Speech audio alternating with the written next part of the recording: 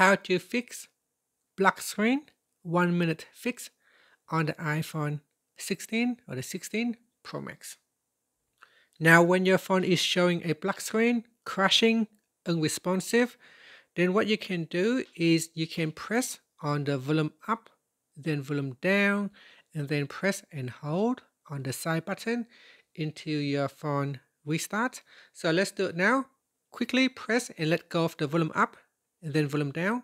So let's go, volume up, volume down, and then press and hold on the side button here. Continue to hold until you see the Apple logo appear on the screen. So again, continue to hold. Now the screen is switching off.